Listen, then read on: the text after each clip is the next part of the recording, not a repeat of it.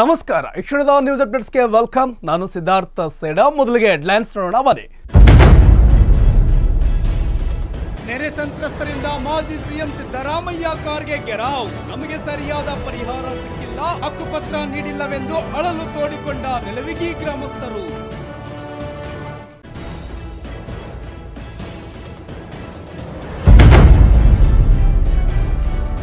ರಾಜ್ಯದಲ್ಲಿ ಮತ್ತೊಮ್ಮೆ ಪ್ರವಾಹ ಪರಿಸ್ಥಿತಿ, ಅಧಿಕಾರಿಗಳು ಕೂಡಲೇ ಪರಿಹಾರ ಕ್ರಮ ಕೈಗೊಳ್ಳಬೇಕು.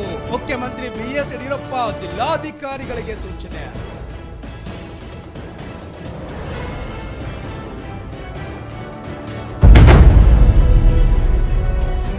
ಶರಣಗೌಡ ಕಂದಕೂರ್ ನಡೆಸುತ್ತಿರುವ ಹೋರಾಟಕ್ಕೆ ದೊಡ್ಡಗೌಡರು ಸಾಥ್. ಬಿಸಿಲನ್ನ ಲೆಕ್ಕಿಸದೆ ಯಾದಗಿರಿಯಲ್ಲಿ ಧರಣಿ ಕುಳಿತ ಮಾಜಿ ಪಿಎಂ. ಬಿಎಸ್ವೈ ಅವರು ದೇಶದ ರಾಜಕೀಯ ಮಾಡುತ್ತಿದ್ದಾರೆ, ಎಚ್ಡಿಡಿ ವಾಗ್ದಾಳಿ. ಇದೀಗ ವಾರ್ತೆಗಳ ವಿವರ. ಜಾಮೀನು ಪಡೆದು ತಿಹಾರ್ ಜೈಲಿನಿಂದ ಬಿಡುಗಡೆಯಾಗಿರುವ ಮಾಜಿ ಸಚಿವ ಡಿಕೆ ಶಿವಕುಮಾರ್ ಅವರು ಗುರುವಾರದಂದು ಕಾಂಗ್ರೆಸ್ ಹಂಗಾಮಿ ಅಧ್ಯಕ್ಷೆ ಸೋನಿಯಾ ಗಾಂಧಿ ಅವರನ್ನ ಭೇಟಿಯಾಗಿದ್ದಾರೆ. ಅಕ್ರಮ ಹಣ ವರ್ಗಾವಣೆ ಪ್ರಕರಣ ಸಂಬಂಧ ನ್ಯಾಯಾಂಗ ಬಂಧನದಲ್ಲಿದ್ದ ಡಿಕೆ ಶಿವಕುಮಾರ್ಗೆ ಬುಧವಾರ ದೆಹಲಿ ಹೈಕೋರ್ಟ್ ಷರತ್ತುಬದ್ಧ ಜಾಮೀನು ಮಂಜೂರು ಮಾಡಿದೆ. ಸದ್ಯ ದೆಹಲಿಯಲ್ಲೇ ಇರುವ ಡಿಕೆ ಶಿವಕುಮಾರ್ ಅವರು ಗುರುವಾರ ಬೆಳಗ್ಗೆ 11 ಗಂಟೆಗೆ ಕಾಂಗ್ರೆಸ್ ಅಧ್ಯಕ್ಷೆ ಸೋನಿಯಾ ಗಾಂಧಿ ಅವರನ್ನ ಭೇಟಿ ಮಾಡಿ ಮಾತುಕತೆ ನಡೆಸಲಿದ್ದಾರೆ ಎನ್ನಲಾಗ್ತಿದೆ. ರಾಜ್ಯದಲ್ಲಿ ಮತ್ತೊಮ್ಮೆ ಪ್ರವಾಹ ಪರಿಸ್ಥಿತಿ ಉಂಟಾಗಿದ್ದು, ಅಧಿಕಾರಿಗಳು ಕೂಡಲೇ ಪರಿಹಾರ ಕ್ರಮ ಕೈಗೊಳ್ಳುವಂತೆ ಮುಖ್ಯಮಂತ್ರಿ ಬಿಎಸ್ ಯಡಿಯೂರಪ್ಪ ಅವರು ಜಿಲ್ಲಾಧಿಕಾರಿಗಳಿಗೆ ಸೂಚಿಸಿದರು. ದುರದೃಷ್ಟವಶಾತ್ ಪ್ರವಾಹದಿಂದ 13 ಜನರು ಮೃತಪಟ್ಟಿದ್ದು, ಸುಮಾರು 10,038 ಮನೆಗಳಿಗೆ ಹಾನಿಯಾಗಿದೆ. ಮೃತರ ಕುಟುಂಬಗಳಿಗೆ ಹಾಗೂ ಹಾನಿಗೊಳಗಾದ ಮನೆಗಳಿಗೆ ಕೂಡಲೇ ಪರಿಹಾರ ವಿತರಿಸಲು ಕ್ರಮ ಕೈಗೊಳ್ಳುವಂತೆ ಮುಖ್ಯಮಂತ್ರಿಗಳು ಸೂಚಿಸಿದರು. ಪ್ರಸ್ತುತ ಪ್ರವಾಹ ಸಂತ್ರಸ್ತರ ಕಾರ್ಯಾಚರಣೆ ಚುರುಕುಗೊಳಿಸಿ ಹೆಚ್ಚುವರಿ ನೆರವು ಬೇಕಾದಲ್ಲಿ ಕೂಡಲೇ ಒದಗಿಸಲಾಗುವುದು. ಈಗಾಗಲೇ ಎನ್ಡಿಆರ್ಎಫ್ನ 6 ತಂಡಗಳು ಹಾಗೂ ರಾಯಚೂರಿನಲ್ಲಿ ಸೇವೆಯ ತಂಡವು ಕಾರ್ಯನಿರ್ವಹಿಸುತ್ತಿದೆ ಎಂದು ಮುಖ್ಯಮಂತ್ರಿಗಳು ತಿಳಿಸಿದರು. ಸಂತ್ರಸ್ತರಿಗಾಗಿ 28 ಕಾಳಜಿ ಕೇಂದ್ರಗಳನ್ನು ತೆರೆಯಲಾಗಿದ್ದು, ಈ ಕಾಳಜಿ ಕೇಂದ್ರಗಳಲ್ಲಿ ಅಗತ್ಯ ಮೂಲ ಸೌಲಭ್ಯಗಳನ್ನು, ಔಷಧಿ, ವೈದ್ಯಕೀಯ ನೆರವು ಇತ್ಯಾದಿಗಳನ್ನು ಒದಗಿಸಬೇಕು. ಈ ಹಿಂದೆ ಬಂದಿರುವ ದೂರುಗಳು ಗಮನದಲ್ಲಿಟ್ಟುಕೊಂಡು ಅವುಗಳನ್ನು ಸರಿಪಡಿಸಿ ವ್ಯವಸ್ಥಿತವಾಗಿ ಸೌಲಭ್ಯಗಳನ್ನು ಕಲ್ಪಿಸಬೇಕು. ಇದಕ್ಕಾಗಿ ಜಿಲ್ಲಾ ಮಟ್ಟದ ಅಧಿಕಾರಿಗಳನ್ನು ಪ್ರತಿ ಪರಿಹಾರ ಕೇಂದ್ರಕ್ಕೆ ನಿಯೋಜಿಸಬೇಕು ಎಂದು ಮುಖ್ಯಮಂತ್ರಿಗಳು ಸೂಚಿಸಿದರು. ಜಿಲ್ಲಾಧಿಕಾರಿಗಳ ಪಿಡಿ ಖಾತೆಯಲ್ಲಿ ಒಟ್ಟು 10,027.54 ಕೋಟಿ ರೂಪಾಯಿ ಲಭ್ಯವಿದ್ದು, ಪರಿಹಾರ ಕಾರ್ಯಕ್ಕೆ ಅನುದಾನ ಕೊರತೆ ಇಲ್ಲ. ಹೆಚ್ಚುವರಿ ಅನುದಾನ ಅಗತ್ಯವಿದ್ದಲ್ಲಿ ಸರ್ಕಾರಕ್ಕೆ ಪ್ರಸ್ತಾವನೆ ಸಲ್ಲಿಸಿದಲ್ಲಿ ಬಿಡುಗಡೆ ಮಾಡಲಾಗುವುದು ಎಂದು ಮುಖ್ಯಮಂತ್ರಿಗಳು ತಿಳಿಸಿದರು. ಪ್ರವಾಹ ಪೀಡಿತ ಪ್ರದೇಶಗಳಲ್ಲಿ ಅಧಿಕಾರಿಗಳು ದೀಪಾವಳಿ ರಜೆ ನೆಪ ಹೇಳಿ ಕರ್ತವ್ಯದಿಂದ ವಿಮುಖರಾಗದೆ ಜನರ ಸಂಕಷ್ಟಗಳಿಗೆ ಸ್ಪಂದಿಸುವಂತೆ ನಿರ್ದೇಶನ ನೀಡಿದರು. ಸರ್ಕಾರದ ಮುಖ್ಯ ಕಾರ್ಯದರ್ಶಿ ಟಿಎಂ ವಿಜಯ್ ಭಾಸ್ಕರ್, ಮುಖ್ಯಮಂತ್ರಿಗಳ ಸಲಹೆಗಾರ ಎಂ ಲಕ್ಷ್ಮೀನಾರಾಯಣ್, ಮುಖ್ಯಮಂತ್ರಿಗಳ ಅಪ್ಪರ್ ಮುಖ್ಯ ಕಾರ್ಯದರ್ಶಿ ಪಿ ರವಿಕುಮಾರ್, ಕಾರ್ಯದರ್ಶಿ ಎಸ್ ಸೆಲ್ವೆಕುಮಾರ್, ಕಂದಾಯ ಇಲಾಖೆ ಕಾರ್ಯದರ್ಶಿ ಅನಿಲ್ ಕುಮಾರ್ ಮೊದಲಾದವರು ಉಪಸ್ಥಿತರಿದ್ದರು. ಶರಣಗೌಡ ಕಂದಕೂರ್ ನಡೆಸುತ್ತಿರುವ ಹೋರಾಟಕ್ಕೆ ದೊಡ್ಡಗೌಡರು ಸಾಥ್ ಕೊಟ್ಟರು. ಬೆಳಗ್ಗೆಯಿಂದ ಮಾಜಿ ಪಿಎಂ ಎಚ್ಡಿ ದೇವೇಗೌಡ ಬಿಸಿಲನ್ನು ಲೆಕ್ಕಿಸದೆ ಯಾದಗಿರಿಯಲ್ಲಿ ಧರಣಿ ಕುಳಿತು ಸಿಎಂ ಬಿಎಸ್ವೈ ಅವರ ದ್ವೇಷದ ರಾಜಕೀಯಕ್ಕೆ ವಾಗ್ದಾಳಿ ನಡೆಸಿದರು. ಕಾರ್ಯಕರ್ತರ ಮೇಲೆ ಅನ್ಯಾಯವಾದರೆ ನಾನು ಸುಮ್ಮನೆ ಕುಳಿತುಕೊಳ್ಳಲ್ಲ ಎಂದು ಎಚ್ಚರಿಸಿದರು. ಪಿಎಸ್ಐ ಅವರನ್ನು ಅಮಾನತು ಮಾಡದಿದ್ದರೆ ಖುದ್ದು ನಾನೇ ಪ್ರತಿಭಟನೆ ನಡೆಸುತ್ತೇನೆ ಎಂದು ಖಡಕ್ ಎಚ್ಚರಿಸಿದರು. ಈ ಕುರಿತು ಒಂದು ವರದಿ ಇಲ್ಲಿದೆ ನೋಡಿ. ಹೌದು, ಕಳೆದ 3 ದಿನಗಳಿಂದ ಯಾದಗಿರಿ ನಗರ ಪೊಲೀಸ್ ಠಾಣೆ ಆವರಣದಲ್ಲಿ ಅಕ್ಷರಶಃ ನಿಗಿನಿಗಿ ಕೆಂಡವಾಗಿದೆ. ಯಾಕೆ ಅಂದ್ರೆ ಜೆಡಿಎಸ್ ಯುವ ಘಟಕದ ಮಹಾಪ್ರಧಾನ ಕಾರ್ಯದರ್ಶಿ ಶರಣಗೌಡ ಕಂದಕೂರ್ ನ್ಯಾಯಕ್ಕಾಗಿ ಉಪವಾಸ ಸತ್ಯಾಗ್ರಹ ಮಾಡಿದ್ದಾರೆ. ಪ್ರತಿಭಟನಾ ಕಿಚ್ಚಿಗೆ ಹೆಚ್ಚಿನ ಬಲ ತಂದದ್ದು ಮಾಜಿ ಪಿಎಂ ದೇವೇಗೌಡರ ಎಂಟ್ರಿ. ದೇವೇಗೌಡ ಅವರು ಬೆಳಗ್ಗೆಯಿಂದಲೇ ಕಂದಕೂರ್ ಅವರ ಧರಣಿಗೆ ಸಾಥ್ ನೀಡಿದ್ರು. ನಂತರ ಜಿಲ್ಲಾಧಿಕಾರಿಗಳ ಕಚೇರಿ ಮುಂದೆ ಪ್ರತಿಭಟನಾಕಾರರನ್ನ ಉದ್ದೇಶಿಸಿ ಮಾತನಾಡಿ ಬಿಎಸ್ವೈ ವಿರುದ್ಧ ಕಿಡಿಕಾರಿದ್ರು. ನೀವೇ ಅಧಿಕಾರದಲ್ಲಿ ಇರಿ, ನನ್ನ ಅಭ್ಯಂತರ ಏನೂ ಇಲ್ಲ, ಆದರೆ ದ್ವೇಷದ ರಾಜಕಾರಣ ಮಾಡಬೇಡಿ ಎಂದು ಬಿಎಸ್ವೈಗೆ ಸಲಹೆ ನೀಡಿದ್ರು. ದೇವೇಗೌಡ ಅವರು ಧರಣಿ ಸ್ಥಳಕ್ಕೆ ಆಗಮಿಸಿ ಕಂದಕೂರ್ ಹೋರಾಟಕ್ಕೆ ಆನೆ ಬಲ ತಂದ್ರು. ದೇವೇಗೌಡ ಅವರು ಕಂದಕೂರ್ಗೆ ಉಪವಾಸ ಸತ್ಯಾಗ್ರಹ ಕೈಬಿಡಲು ಹೇಳಿ ಎಳೆನೀರು ಕುಡಿಸುವ ಮೂಲಕ ಉಪವಾಸ ಸತ್ಯಾಗ್ರಹವನ್ನ ಕಂದಕೂರ್ ಕೊನೆಗೊಳಿಸಿದ್ರು. ಪ್ರತಿಭಟನೆಯಲ್ಲಿ ಮಾಜಿ ಸಚಿವ ಬಂಡೆಪ್ಪ ಕಾಶಂಪುರೆ ಹಾಗೂ ಶಾಸಕ ನಾಗನಗೌಡ ಕಂದಕೂರ್ ಅವರು ಭಾಗವಹಿಸಿ ಸರ್ಕಾರದ ವಿರುದ್ಧ ವಾಗ್ದಾಳಿ ನಡೆಸಿದ್ರು. ನಗರ ಠಾಣಾ ಮುಂದೆ ಧರಣಿ ಮುಗಿಸಿ ನಂತರ ಜಿಲ್ಲಾಧಿಕಾರಿ ಕಚೇರಿ ಮುಂದೆ ಬೃಹತ್ ಪ್ರತಿಭಟನೆ ನಡೆಸಲಾಗಿತ್ತು. ಈ ವೇಳೆ ಶರಣಗೌಡ ಕಂದಕೂರ್ ಮಾತನಾಡುತ್ತಾ ಆಡಿಯೋ ಪ್ರಕರಣದ ನಂತರ ದ್ವೇಷದ ರಾಜಕೀಯಕ್ಕೆ ನೊಂದು ಹೋಗಿದ್ದೇನೆ ಎಂದು ಕಣ್ಣೀರು ಹಾಕಿದ್ರು. ದ್ವೇಷದ ರಾಜಕೀಯಕ್ಕೆ ಬೆದರಲ್ಲ, ವಿಷ ಕುಡಿದು ಸಾಯುತ್ತೇನೆ ಎಂದು ನೋವಿನಿಂದ ಮಾತನಾಡಿದ್ರು. ಧರಣಿ ವೇಳೆ ಜೆಡಿಎಸ್ನ ಕಾರ್ಯಕರ್ತ ಪಿಎಸ್ಐಗೆ ಅಮಾನತು ಮಾಡಬೇಕೆಂದು ಒತ್ತಾಯಿಸಿ ಮೈ ಮೇಲೆ ಡೀಸೆಲ್ ಸುರಿದುಕೊಂಡು ಆಕ್ರೋಶ ವ್ಯಕ್ತಪಡಿಸಿದ್ದಾರೆ. ಅದೇ ರೀತಿ ದೇವೇಗೌಡ ಅವರು ಭಾಷಣ ಮಾಡುವ ವೇಳೆ ಕಾಂಗ್ರೆಸ್ ಮುಖಂಡನೊಬ್ಬ ದೇವೇಗೌಡ ಅವರಿಗೆ ಪ್ರಶ್ನೆ ಕೇಳಲು ಹೋದಾಗ ತಳ್ಳಿ ಹಾಕಿದ್ರು. ನಂತರ ದೇವೇಗೌಡ ಅವರ ಮನವಿ ಮೇರೆಗೆ ಶರಣಗೌಡ ಕಂದಕೂರ್ ಪ್ರತಿಭಟನೆ ವಾಪಸ್ ತೆಗೆದುಕೊಂಡ್ರು. ಪಿಎಸ್ಐ ಅಮಾನತು ಮಾಡಬೇಕೆಂದು ನಡೆಸಿದ ಧರಣಿ ಸದ್ಯಕ್ಕೆ ಕೈ ಬಿಡಲಾಗಿದೆ. ಆದ್ರೆ ಸರ್ಕಾರ ಹೋರಾಟಕ್ಕೆ ಮಣಿಯದೆ ಅಮಾನತು ಮಾಡಿಲ್ಲ. ಆದ್ರೆ ಮುಂದಿನ ದಿನಗಳಲ್ಲಿ ಪಿಎಸ್ಐ ಅಮಾನತು ಮಾಡಬೇಕೆಂದು ವಿಷಯ ಯಾವ ರೀತಿ ಪಡೆದುಕೊಳ್ಳುತ್ತಾರೆ ಮಾಡುತ್ತಾರೋ ಎಂದು ಕಾದು ನೋಡಬೇಕಾಗಿದೆ. ಜೊತೆ ಇದ್ರು ಸದಾಶಿವ ರೆಡ್ಡಿಯವ್ರನ್ನ ಮುಗಿಸಲೇಬೇಕು ಅಂತ ಪ್ರಯತ್ನ ಮಾಡಿ ಸಂಘರ್ಷ ಹೇಗೆ ಗುಲ್ಬರ್ಗಾದೆಲ್ಲ ಗೊತ್ತಿದೆ ನನಗೆ. ಆ ನೋವಿಂದ ಅವ್ರನ್ನ ಕಾಡ ಚೇರ್ಮನ್ ಮಾಡಿದ್ದೆ ನಾನು. ಅವ್ರು ತೀರ್ ಹೋದಾಗ ನಾನು ಪ್ರಧಾನಮಂತ್ರಿ. ಈ ರಾಜ್ಯದಲ್ಲಿ ಯಾರು ತೀರ್ ಹೋದ್ರೂ ನಾನು ಅವ್ರ ಸಮಾಧಿಗೆ ಬಂದವನಲ್ಲ. ಡೆಲ್ಲಿಯಿಂದ ಹೈದರಾಬಾದಿಗೆ ಬಂದು ಹೆಲಿಕಾಪ್ಟರ್ ತಗೊಂಡು ಇಲ್ಲಿಗೆ ಬಂದೆ ಅವ್ರನ್ನ ಮಣ್ಣು ಮಾಡುವುದು ಸಂಬಂಧ ಬಹಳ ಕಾಲದ. ಸದಾಶಿವ ರೆಡ್ಡಿನ ಫ್ಯಾಮಿಲಿ 40 ವರ್ಷದ ನಾನು ಅವ್ರು ಇರ್ತಕ್ಕಂಥ ಕ್ರಿಯೆ ಏನಿದೆಯೋ ಅವ್ರನ್ನ ಎಂದೂ ಬಿಟ್ಟುಕೊಡೋದಿಲ್ಲ. ಆದರೆ ಒಂದು ಈ ಸಾರಿ ಶರಣಗೌಡ ಹೇಳಿದ್ದಾನೆ, ಕುಂದಕೂರು ಯುವಜನತಾ ಒಂದು ಸ್ಥಳೀಯ ಮುಖಂಡನಾಗಿ ಇಡೀ ಇವತ್ತು ಕುರುಮಠಕಲ್ ಕ್ಷೇತ್ರದಲ್ಲಿ ಹಳ್ಳಿಗೆ ನಿಮ್ಮನ್ನೆಲ್ಲ ಕಟ್ಕೊಂಡು ಪ್ರವಾಸ ಮಾಡಿ ಪಾದಯಾತ್ರೆ ಮಾಡಿ ಅವರ ಅಪ್ಪನ ಗೆಲ್ಲಿ ಕಾರಣ ಆಗಿದ್ರೆ ಆದ್ದರಿಂದ ಅವ್ರ ತಂದೆಯವರು ಮನಸ್ಸು ನೋವು ಮಾಡ್ಕೊಂಡು ಹೇಳಿದರು, ಇದನ್ನು ಮಾಡಬಾರ್ದು. ನಾನೇ ಏನಾಗಿ ನಾನು ಹೇಳಿದೆ, ನನ್ನ ಭಕ್ತರು ನಿಮ್ಮ ಬಾಪಲ್ಲಿ ಸಂಪೂರ್ಣವಾಗಿ ಎಲ್ಲ ವಿವರ ನಾನು ತಗೋ. ಚಿಂಚೋಳಿ ಪಟ್ಟಣದ ಹಾರ್ಕೋಡ್ ಚನ್ನಬಸವೇಶ್ವರ ಕಲ್ಯಾಣ ಮಂಟಪದ ಸಭಾಂಗಣದಲ್ಲಿ ನಗರದ ನೀರು ಸರಬರಾಜು ಕಾಮಗಾರಿಗೆ ಕಲಬುರಗಿ ಸಂಸದ ಡಾಕ್ಟರ್ ಉಮೇಶ್ ಜಾಧವ್ ಅಡಿಗಲ್ಲು ನೆರವೇರಿಸಿದರು. ಹೌದು, ಕಲಬುರಗಿ ಜಿಲ್ಲೆಯ ಚಿಂಚೋಳಿ ಪಟ್ಟಣದಲ್ಲಿ ಒಳಚರಂಡಿ ಮಂಡಳಿಯ ನಗರೋತ್ಥಾನ ಯೋಜನೆ ಅಡಿಯಲ್ಲಿ ಅಂದಾಜು 5.55 ಲಕ್ಷದ ಕಾಮಗಾರಿಗೆ ಅಡಿಗಲ್ಲು ನೆರವೇರಿಸಿ ಮಾತನಾಡುತ್ತಾ, ನಿವಾಸಿಗಳು ನಿಗದಿತ ಸಮಯದಲ್ಲಿ ಗುತ್ತಿಗೆದಾರರಿಂದ ಉತ್ತಮ ಗುಣಮಟ್ಟದ ಕಾಮಗಾರಿ ಪಡೆದುಕೊಂಡರೆ ಮುಂದಿನ ದಿನಗಳಲ್ಲಿ ಸಹಕಾರಿಯಾಗಲಿದೆ ಎಂದು ತಿಳಿಸಿದರು. ಕ್ಷೇತ್ರದ ಶಾಸಕನಾದ ಮೇಲೆ ಅನೇಕ ಗ್ರಾಮ ತಾಂಡಗಳಿಗೆ ಕುಡಿಯುವ ನೀರು, ವಿದ್ಯುತ್, ರಸ್ತೆ, ಪದವಿ ಪೂರ್ವ ಕಾಲೇಜು ಕಟ್ಟಡ ನಿರ್ಮಾಣ, ಐಟಿಐ ಕಾಲೇಜು ಸೇರಿದಂತೆ ಹೀಗೆ 106 ಕೋಟಿ ಅನುದಾನ ತಂದು ಅಭಿವೃದ್ಧಿಗೆ ಶ್ರಮಿಸಿದ್ದೇನೆ. ಚಿಂಚೋಳಿ ಮತಕ್ಷೇತ್ರದ ಮತದಾರರ ಆಶೀರ್ವಾದದಿಂದ ಸಂಸದನಾಗಿದ್ದೇನೆ. ಕ್ಷೇತ್ರದ ಸರ್ವತೋಮುಖ ಅಭಿವೃದ್ಧಿಗೆ ಎಲ್ಲರೂ ಸಹಕರಿಸಬೇಕು ಎಂದು ಮಾತನಾಡಿದರು. ಅದೇ ರೀತಿ ಶಾಸಕ ಡಾಕ್ಟರ್ ಅವಿನಾಶ್ ಜಾಧವ್ ಮಾತನಾಡಿ, ಪ್ರಥಮ ಬಾರಿಗೆ ಶಾಸಕನಾಗಿ ಸೇವೆ ಸಲ್ಲಿಸಲು ಅವಕಾಶ ಕಲ್ಪಿಸಿದ್ದೀರಿ. ಮತದಾರರ ಆಶಯದಂತೆ ಅಭಿವೃದ್ಧಿಗೆ ಶ್ರಮಿಸುತ್ತಿದ್ದೇನೆ. ಅಧಿಕಾರಿಗಳು ಮತ್ತು ಸಾರ್ವಜನಿಕರ ಸಹಕಾರ ಇದ್ದರೆ ಮಾತ್ರ ಅಭಿವೃದ್ಧಿಗೆ ಶ್ರಮಿಸಲು ಸಾಧ್ಯ. ಏನೇ ತಪ್ಪಾದರೂ ಪಕ್ಷದ ಹಿರಿಯರು ನನಗೆ ಮಾರ್ಗದರ್ಶನ ನೀಡುವ ಮೂಲಕ ಅಭಿವೃದ್ಧಿ ಕೆಲಸಗಳು ಪಡೆದುಕೊಳ್ಳಬೇಕು ಎಂದು ಮಾತನಾಡಿದರು. ಈ ಸಂದರ್ಭದಲ್ಲಿ ಪುರಸಭೆಯ ಮುಖ್ಯ ಅಧಿಕಾರಿ ಅಭಯ್ ಕುಮಾರ್, ಎಇಇ ಹಾಲಪ್ಪ, ಕಾರ್ಯನಿರ್ವಾಹಕ ಅಧಿಕಾರಿ ಡಾಕ್ಟರ್ ಅನಿಲ್ ಕುಮಾರ್ ರಾಠೋಡ್, ಸಂಜಯ್ ಕುಮಾರ್, ಜಗದೀಶ್ ಸಿಂಗ್ ರಾಠೋಡ್, ಅಬ್ದುಲ್ ಬಾಸಿದ್, ರಾಜ್ ಕುಮಾರ್ ಪವಾರ್, ಅರುಣ್ ಕುಮಾರ್ ಪವಾರ್, ರಾಮಚಂದ್ರ ಜಾಧವ್ ಸೇರಿದಂತೆ ಅನೇಕರು ಉಪಸ್ಥಿತರಿದ್ದರು.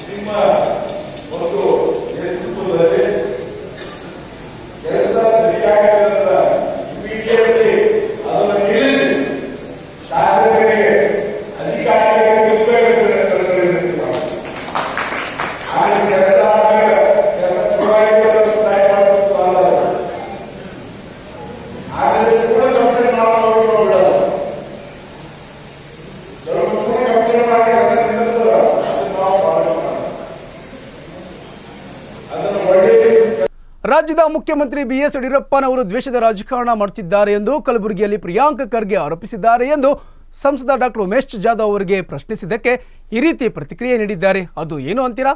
ನೀವೇ ನೋಡಿ. ಅಭಿವೃದ್ಧಿ ವಿಷಯದಲ್ಲಿ ರಾಜ್ಯ ಸರ್ಕಾರದಿಂದ ತಾರತಮ್ಯ, ಅಭಿವೃದ್ಧಿಯಲ್ಲಿ ರಾಜಕೀಯ ಮಾಡುವುದು ಯಾರಿಗೂ ಶೋಭೆ ತರುವುದಿಲ್ಲ. ಮುಖ್ಯಮಂತ್ರಿ ಯಡಿಯೂರಪ್ಪ ವಿರುದ್ಧ ಮಲ್ಲಿಕಾರ್ಜುನ ಖರ್ಗೆ ಕಿಡಿಕಾರಿದರು. ಹಾಗೂ ಕಾಂಗ್ರೆಸ್ ಬಿಜೆಪಿ ಶಾಸಕರಂತೆ ತಾರತಮ್ಯ ಮಾಡುವುದು ಸರಿಯಲ್ಲ.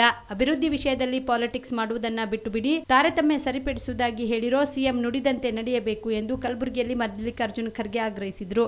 ರಾಜ್ಯದ ಮುಖ್ಯಮಂತ್ರಿ ಬಿಎಸ್ ಯಡಿಯೂರಪ್ಪನವರು ದ್ವೇಷದ ರಾಜಕಾರಣ ಮಾಡುತ್ತಿದ್ದಾರೆ ಎಂದು ಕಲಬುರಗಿಯಲ್ಲಿ ಪ್ರಿಯಾಂಕ್ ಖರ್ಗೆ ಆರೋಪಿಸಿದ್ದಾರೆ ಎಂದು ಸಂಸದ ಡಾಕ್ಟರ್ ಉಮೇಶ್ ಜಾಧವ್ ಅವರಿಗೆ ಪ್ರಶ್ನಿಸಿದ್ದಕ್ಕೆ ಈಗ ಅದಕ್ಕೆ ಇವರು ಈ ರೀತಿ ಪ್ರತಿಕ್ರಿಯಿಸಿದ್ದಾರೆ. ರಾಜಕೀಯ ಏನ್ ಹೇಳ್ಬೇಕು ಸ್ಪೆಸಿಫಿಕಲಿ ಅಂದ್ರೆ ಅವ್ರಿಗೆ ಕೊಟ್ಟಿರುವಂತ ಬಜೆಟ್ ಈಗ ವಾಪಸ್ ತಗೊಂಡು ಈಗ ನೋಡ್ರಿ ಯಾವ ಬಜೆಟ್ ತಗೊಂಡ್ರು ಗೊತ್ತಿಲ್ಲ. ಕರ್ನಾಟಕದಾಗ ಅತಿವೃಷ್ಟಿಯಾಗಿ ಮತ್ತು ಬೇರೆ ರಾಜ್ಯದಲ್ಲಿ ನೀರು ಬಿಟ್ಟಿದ್ದರಿಂದ ಕೆಲವು ಕ್ಷೇತ್ರದಲ್ಲಿ ಸಮಸ್ಯೆಗಳಾಗ್ಯಾವ. ಬಜೆಟ್ ಅಲ್ಲಿಂದ ಎಲ್ಲಿ ಕೆಲಸ ಆಗಿಲ್ಲ, ಉದ್ದ ಅಲ್ಲಿ ಮಾಡಿರ್ಬೇಕು. ಅದರ ಬಗ್ಗೆ ನಾನು ಡೀಟೇಲ್ ತಿಳ್ಕೋಬೇಕು. ಅದ್ರ ಮೇಲೆ ಪ್ರತಿಕ್ರಿಯೆ ಮಾಡ್ತೀನಿ. ಕಿತ್ತೂರು ರಾಣಿ ಚೆನ್ನಮ್ಮ ಹಾಗೂ ಸಂಗೊಳ್ಳಿ ರಾಯಣ್ಣ ಅವರ ಆದರ್ಶಗಳು, ಶೌರ್ಯವು ಇಂದಿನ ಹಾಗೂ ನಮ್ಮ ಮುಂದಿನ ಪೀಳಿಗೆಗೆ ಮಾದರಿಯಾಗಬೇಕಾಗಿದೆ ಎಂದು ಮಹಿಳಾ ಮತ್ತು ಮಕ್ಕಳ ಅಭಿವೃದ್ಧಿ ಇಲಾಖೆಯ ಸಚಿವೆಯಾದ ಶಶಿಕಲಾ ಜೊಲ್ಲೆ ಅವರು ಬೆಳಗಾವಿಯಲ್ಲಿ ಹೇಳಿದರು. ಜಿಲ್ಲಾಡಳಿತ ಕನ್ನಡ ಮತ್ತು ಸಂಸ್ಕೃತಿ ಇಲಾಖೆ ಇವರ ಸಂಯುಕ್ತ ಆಶ್ರಯದಲ್ಲಿ ಕಾಕತಿ ಗ್ರಾಮದಲ್ಲಿ ಬುಧವಾರ ನಡೆದ ಕಿತ್ತೂರು ರಾಣಿ ಚೆನ್ನಮ್ಮ ಮೂರ್ತಿ ಪೂಜೆ ಸಮಾರಂಭದಲ್ಲಿ ಅವರು ಮಾತನಾಡಿದರು. ಧೈರ್ಯ ಮತ್ತು ಸಾಹಸದಲ್ಲಿ ಕಿತ್ತೂರು ರಾಣಿ ಚೆನ್ನಮ್ಮ ನಾಡಿನ ಮಹಿಳೆಯರಿಗೆ ಸ್ಫೂರ್ತಿಯಾಗಿದ್ದಾರೆ. ಕಾಕತಿ ಗ್ರಾಮದಲ್ಲಿ ಜನಿಸಿದ ಚೆನ್ನಮ್ಮ ಸ್ವತಂತ್ರದ ರಣಕಹಳೆಯನ್ನು ಊದಲು ತಂದೆ ತಾಯಿ ಪ್ರಮುಖ ಕಾರಣರಾಗಿದ್ದಾರೆ. ಬ್ರಿಟಿಷರ ವಿರುದ್ಧ ಹೋರಾಡಿದ ದಿಟ್ಟ ಮಹಿಳೆ ಚೆನ್ನಮ್ಮ. ವೀರತನವನ್ನು ಸಂಗೊಳ್ಳಿ ರಾಯಣ್ಣ ಪ್ರಾಮಾಣಿಕತೆಯನ್ನು ನಾಡಿನ ಪ್ರತಿಯೊಂದು ಮನೆಯ ಮಕ್ಕಳಿಗೂ ತಿಳಿಯಬೇಕು ಎಂದು ಹೇಳಿದರು. ಚೆನ್ನಮ್ಮನ ಆದರ್ಶಗಳನ್ನು ಪ್ರತಿಯೊಬ್ಬ ಮಹಿಳೆಯರು ತಮ್ಮ ಜೀವನದಲ್ಲಿ ಅಳವಡಿಸಿಕೊಂಡು ತಮ್ಮ ಜೀವನವನ್ನ ನಡೆಸಬೇಕು. ಅದಕ್ಕಾಗಿ ನಾನು ಸಹ ಅವರ ಒಳ್ಳೆಯತನವನ್ನ ನನ್ನ ಜೀವನದಲ್ಲಿ ಅಳವಡಿಸಿಕೊಂಡು ಮುನ್ನಡೆಯುತ್ತೇನೆ ಎಂದು ಹೇಳಿದರು. ಅಧ್ಯಕ್ಷತೆ ವಹಿಸಿದ ಮಾಜಿ ಸಚಿವರು ಹಾಗೂ ಯಮಕನ್ಮರಡಿ ಕ್ಷೇತ್ರದ ಶಾಸಕರಾದ ಸತೀಶ್ ಜಾರಕಿಹೊಳಿ ಅವರು ಮಾತನಾಡಿ, ಪ್ರತಿ ವರ್ಷವೂ ಕೂಡ ಕಾಕತಿಯಲ್ಲಿ ಚೆನ್ನಮ್ಮ ಮೂರ್ತಿ ಪೂಜೆಯ ಬಳಿಕ ಕಿತ್ತೂರಿನಲ್ಲಿ ಸಂಭ್ರಮದಿಂದ ಉತ್ಸಾಹ ಆಚರಿಸಲಾಗುವುದು ಎಂದರು. ಗದಗ ಜಿಲ್ಲೆಯಲ್ಲಿ ಮಲಪ್ರಭಾ ನದಿಯ ನೆರೆಹಾವಳಿ ಒಂದೆಡೆಯಾದರೆ ಜಿಲ್ಲೆಯ ವಿವಿಧ ಪ್ರದೇಶಗಳಲ್ಲಿ ಸುರಿದ ಭಾರೀ ಮಳೆಯಿಂದ ಜನಜೀವನ ಬಹಳಷ್ಟು ಅಯೋಮಯವಾಗಿದ್ದು, ಮೂಲಭೂತ ಸೌಕರ್ಯಗಳ ಇಲ್ಲದೆ ದನಕರು ಆಡು ಮೇಕೆಗಳ ಜೊತೆಗೆ ಉಸಿರು ಹಿಡಿದುಕೊಂಡು ವಾಸಿಸುವ ಪರಿಸ್ಥಿತಿ ನಿರ್ಮಾಣವಾಗಿದೆ. ಗದಗ ಜಿಲ್ಲೆಯ ಮುಂಡ್ರಗಿ ತಾಲೂಕಿನ ಗಂಗಾಪುರ ಗ್ರಾಮದ ನಿವಾಸಿಗಳು ಹೌದು, ಸುಮಾರು 4-5 ದಿನಗಳಿಂದ ಸುರಿಯುತ್ತಿರುವ ಧಾರಾಕಾರ ಮಳೆಯಿಂದ ಕಂಗೆಟ್ಟ ಮುಂಡ್ರಗಿ ತಾಲೂಕಿನ ಗಂಗಾಪುರ ಗ್ರಾಮದ ದಲಿತ ಮಹಿಳೆ ಸ್ವಾರವ ದೇವಪ್ಪನವರು ಮಾತನಾಡಿ, ಸತತವಾಗಿ ಸುರಿಯುತ್ತಿರುವ ಮಳೆಯಿಂದ ನಾವು ಅಕ್ಷರಶಃ ಕಂಗಾಲಾಗಿದ್ದು ತಿನ್ನಲು ಆಹಾರವಿಲ್ಲದೆ ದನಕರುಗಳಿಗೆ ಮೇವಿಲ್ಲದೆ ಕಳೆದ 4-5 ದಿನಗಳಿಂದ ಶಾಲೆಯಲ್ಲಿ ವಾಸ ಮಾಡುತ್ತಿದ್ದೇವೆ. ಇಲ್ಲಿನ ಜನಪ್ರತಿನಿಧಿಗಳು ಯಾವುದೇ ರೀತಿಯ ಸಹಾಯ ಹಸ್ತ ನೀಡಿಲ್ಲ ಎಂದು ಕಣ್ಣೀರು ಹಾಕಿದರು. ಏನೇನು ಎಲ್ಲ ಲೆವೆಲ್ ಊಟ ಆಗಿಬಿಟ್ಟೈತಿ. ಶಾಲೆಗದೀವಿ, ಕೂಳಿಲ್ಲ, ನೀರಿಲ್ಲ, ಈಟರ ಒಟ್ಟು ಸಹಾಯ ಮಾಡ್ರಪ್ಪ ಯಪ್ಪ. ನಮಗೆ ನೋಡಿಲ್ ದನ ಕರ ಕೂಳು ನೀರು ಎಲ್ಲ ಅಲಾಲ ಅನ್ನಕತ್ತಾವಪ್ಪ ಯಪ್ಪ ತಂದೆ. ಈ ನೀರಾಗ ನಿಂತೀವಿ, ಯಾವ ಪುಣ್ಯಾತ್ಮರ ಬಂದು ಒಟ್ಟು ನಮಗೊಟ್ಟು ಸಹಾಯ ಮಾಡಿ ಹೋಗ್ರಪ್ಪ ಯಪ್ಪ. ನೋಡಿ ಒಟ್ಟು ಜಗ ಪಗ ಕೊಡ್ಸ್ರಿ, ಶಾಲ್ಯಾಗ ಸಾಯಕತ್ತೀವಿ ಕೂಳ್ದಿಲ್ದ. ಏನಿಲ್ಲ ನೋಡಿ, ನಮಗೆ ಆಧಾರ ಏನಿಲ್ಲ. ನೀರಾಗ ನಿಂತು ಬಿಟ್ಟಿವಿ, ಹಿಂಗೆ ನಿಂತೀವಿ. ಹೆಂಗ ನಿಮಗೆ ಬಿಟ್ಟದ್ದು ಅದೆಲ್ಲದಪ್ಪ. ಮಲಪ್ರಭಾ ನದಿಯ ನೆರೆಹಾವಳಿಯಿಂದಾಗಿ ಹುಬ್ಬಳ್ಳಿ ವಿಜಯಪುರ ರಾಷ್ಟ್ರೀಯ ಹೆದ್ದಾರಿ ಬಸ್ ಸಂಚಾರ ಸಂಪೂರ್ಣ ಬಂದ್ ಆಗಿದೆ. ಇದರ ಬಗ್ಗೆ ಒಂದು ರಿಪೋರ್ಟ್ ನಿಮ್ಮ ಮುಂದೆ. ಮಲಪ್ರಭಾ ನದಿಯ ನೆರೆಹಾವಳಿಯಿಂದ ನರಗುಂದ ತಾಲೂಕಿನ ಕೊಣ್ಣೂರು ಮಾರ್ಗದ ರಾಷ್ಟ್ರೀಯ ಹೆದ್ದಾರಿ ಇವತ್ತು ಬಸ್ ಸಂಚಾರ ಇಲ್ಲಿಯವರೆಗೆ ಮುಕ್ತಾಯವಾಗಿಲ್ಲ. ಇದರಿಂದ ಪ್ರಯಾಣಿಕರು ಪರದಾಡುವಂತಾಗಿದೆ. ಪದೇ ಪದೇ ಮಲಪ್ರಭಾ ನೆರೆಹಾವಳಿಯಿಂದ ಇಲ್ಲಿನ ರಾಷ್ಟ್ರೀಯ ಹೆದ್ದಾರಿ ಹಾಳಾಗುತ್ತಿದ್ದು, ಈ ಮಾರ್ಗ ರಸ್ತೆಯ ಎತ್ತರಕ್ಕೆ ನಿರ್ಮಿಸಬೇಕೆಂದು, ಇದಕ್ಕೆ ಶಾಶ್ವತ ಪರಿಹಾರ ಒದಗಿಸಬೇಕೆಂದು ಇಲ್ಲಿನ ಜನರು ಆಗ್ರಹಿಸಿದ್ದಾರೆ.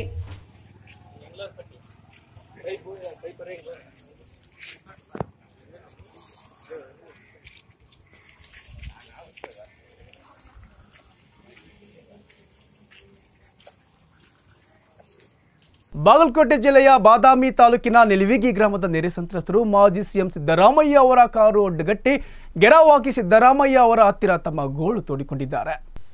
ಬಾಗಲಕೋಟೆ ಜಿಲ್ಲೆಯ ಬಾದಾಮಿ ತಾಲೂಕಿನ ನೆಲುಗಿ ಗ್ರಾಮದ ಸಂತ್ರಸ್ತರು ಸರಿಯಾಗಿ ಪರಿಹಾರ ಧನ ಸಿಕ್ಕಿಲ್ಲ, ಸರ್ವೆ ಕಾರ್ಯವಾಗಲಿ ಹಕ್ಕುಪತ್ರ ನೀಡುತ್ತಿಲ್ಲವೆಂದು ಮನವಿ ಮಾಡಿದರು. ಅಧಿಕಾರಿಗಳು ನಿರ್ಲಕ್ಷ್ಯ ತೋರುತ್ತಿದ್ದಾರೆ ಎಂದು ದೂರಿದರು. ಗುರುವಾರ ನೆಲುಗಿ ಗ್ರಾಮಕ್ಕೆ ತೆರಳಿ ಸಮಸ್ಯೆ ಬಗೆಹರಿಸುವಂತೆ ತಹಸೀಲ್ದಾರ್ಗೆ ಸೂಚನೆ ಮಾಡಿದ್ದೇನೆ ಎಂದರು. ತಕ್ಷಣವೇ ಸ್ಥಳದಲ್ಲಿ ತಹಸೀಲ್ದಾರ್ಗೆ ಸಿದ್ದರಾಮಯ್ಯ ಸೂಚಿಸಿದ್ರು. ನೆರೆ ಸಂತ್ರಸ್ತರು ಚೋಳಗುಡ್ ಗ್ರಾಮದಿಂದ ಬಾದಾಮಿಗೆ ತೆರಳುವಾಗ ಎಪಿಎಂಸಿ ಬಳಿ ಕಾರು ಅಡ್ಡಗಟ್ಟಿದ್ರು.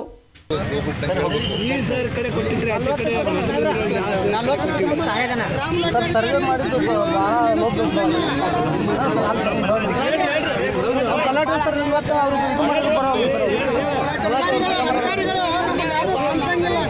ನಾಳೆ ಬರ್ತಾರೆ.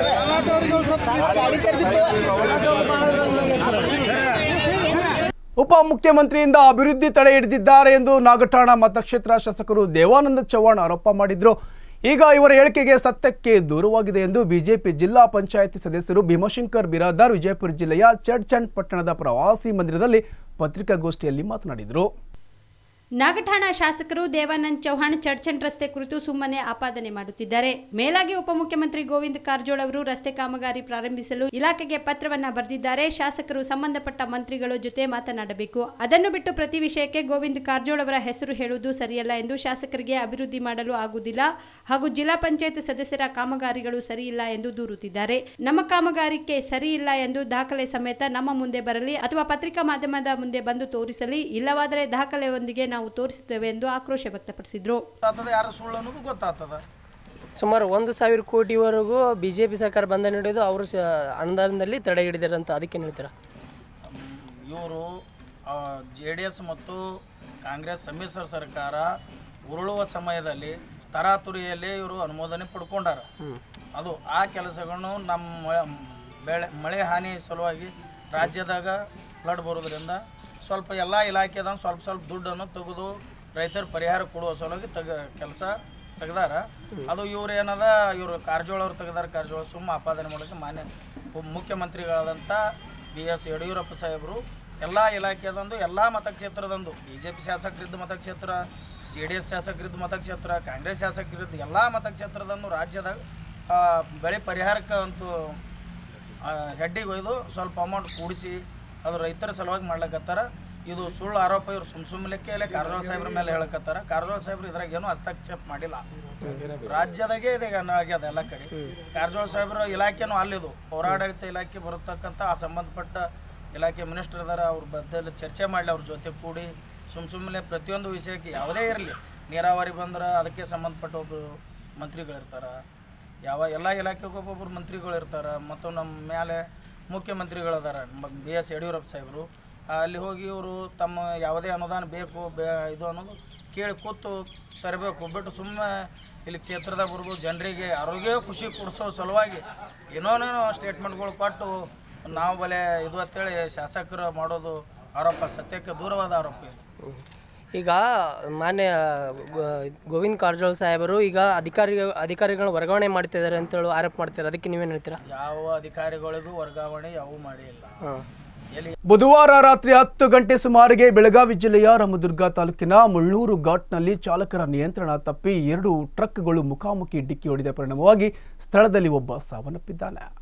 ಇನ್ನುಳಿದ ಗಾಯಾಳುಗಳನ್ನು ರಾಮದುರ್ಗ ತಾಲೂಕಿನ ಆಸ್ಪತ್ರೆಗೆ ದಾಖಲಿಸಲಾಗಿದೆ. ವಿಷಯ ತಿಳಿದ ರಾಮದುರ್ಗ ಪೊಲೀಸ್ ಅಧಿಕಾರಿಗಳು ಸ್ಥಳಕ್ಕೆ ಭೇಟಿ ನೀಡಿ ಪರಿಶೀಲನೆ ನಡೆಸಿದ್ದಾರೆ. ರಾಮದುರ್ಗ ಠಾಣೆಯ ವ್ಯಾಪ್ತಿಯಲ್ಲಿ ಪ್ರಕರಣ ದಾಖಲಾಗಿದೆ. ತುತ್ತು ಅನ್ನಕ್ಕಾಗಿ ಶಾಸಕರ ಮುಂದೆ ಕಣ್ಣೀರು ಹಾಕಿದ ನೆರೆ ಸಂತ್ರಸ್ತರು ಭರವಸೆಯ ಮಾತುಗಳನ್ನಾಡಿ ಹೊರಟ ರಾಮದುರ್ಗ ಶಾಸಕ. ಬೆಳಗಾವಿ ಜಿಲ್ಲೆಯ ರಾಮದುರ್ಗದಲ್ಲಿ ಭೀಕರ ಮಳೆ ಹಾಗೂ ರಕ್ಕಸ ಪ್ರವಾಹದಿಂದ ಎಲ್ಲವನ್ನ ಕಳೆದುಕೊಂಡ ನೇಕಾರ ಸಮುದಾಯದವರು ರಾಮದುರ್ಗ ಶಾಸಕ ಮಹದೇವಪ್ಪ ಯಾದವಾಡ್ ಮುಂದೆ ಕಣ್ಣೀರು ಹಾಕಿದ್ದಾರೆ. ಮಹಾಮಳೆಯಿಂದ ಉಂಟಾಗಿರುವ ಪ್ರವಾಹ ಪರಿಸ್ಥಿತಿ ವೀಕ್ಷಿಸಲು ಬೆಳಗಾವಿ ಜಿಲ್ಲೆಯ ರಾಮದುರ್ಗ ಶಾಸಕ ಮಹದೇವಪ್ಪ ಯಾದವಾಡ್ ಬುಧವಾರ ತಾಲೂಕಿನ ನೇಕಾರಪೇಟೆಗೆ ಆಗಮಿಸಿದ್ರು. ಈ ವೇಳೆ ಶಾಸಕರ ಬಳಿ ಬಂದ ನೇಕಾರ ಸಮುದಾಯದ ಮಹಿಳೆಯರು ಕಳೆದ 3 ದಿನಗಳಿಂದ ಊಟ ಮಾಡಿಲ್ಲ, ನಮ್ಮ ಸಮಸ್ಯೆಗಳಿಗೆ ಯಾರು ಸ್ಪಂದಿಸುತ್ತಿಲ್ಲ, ಭಿಕ್ಷೆ ಬೇಡಿದಂತೆ ತಮ್ಮಲ್ಲಿ ಬೇಡಿಕೊಳ್ಳುತ್ತೇವೆ, ದಯವಿಟ್ಟು ನಮ್ಮ ಸಮಸ್ಯೆಗಳನ್ನು ಪರಿಹರಿಸಿ ಎಂದು ಅಳಲು ತೋಡಿಕೊಂಡರು. ಮುಂಗಾರಿನಲ್ಲಿ ಉಂಟಾದ ಪ್ರವಾಹಕ್ಕೆ ಸಿಲುಕಿ ನೇಕಾರರ ಬದುಕು ಮೂರಾಬಟ್ಟಿಯಾಗಿದೆ.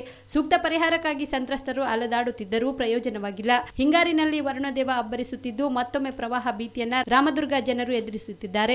ಜನರ ಸಮಸ್ಯೆ ಪರಿಹಾರ ಸೂಚಿಸಬೇಕಾದ ಜನಪ್ರತಿನಿಧಿ ಮಹದೇವಪ್ಪ ಕೇವಲ ಭರವಸೆ ಮಾತುಗಳನ್ನು ಆಡಿ ಸ್ಥಳದಿಂದ ಹೊರಟೆ ಹೋದರು. ಶಾಶ್ವತ ಶೆಡ್ ನಿರ್ಮಿಸಿಕೊಡುವಂತೆ ರಾಮದುರ್ಗ ಶಾಸಕ ಮಹದೇವಪ್ಪ ಯಾದವಾಡರಲ್ಲಿ ಸಂತ್ರಸ್ತರು ತಮ್ಮ ನೋವನ್ನು ತೋಡಿಕೊಂಡರು.